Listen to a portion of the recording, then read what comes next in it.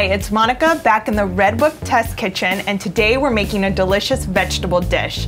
I'm here with food editor Babs Chernitz. Hi. Hi, and what are we making today? We're making corn, avocado, and black bean tostadas. What are the ingredients? There's corn and zucchini, chipotle chilies, cherry tomatoes, avocado, queso fresco on top, a little cilantro, refried black beans on the tostada, and some shredded lettuce on top. What's the first step? Well, the first step is to take the corn off the cob and you chop up the zucchini and you just saute that with a little onion and a little oil. And then you just toss all the ingredients together. You chop up the tomatoes, the avocado, the cilantro. The next step is to take the refried beans and just spread some on the tostada. And then you just toss all those ingredients that we just put together, put it on top, and then top it with some queso fresco and some cilantro.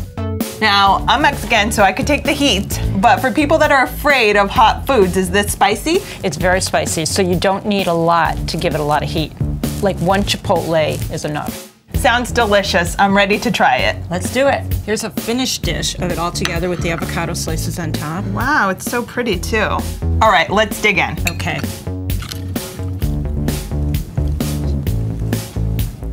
It's delicious. Thank you so much, Babs. Don't forget to train hard and eat well.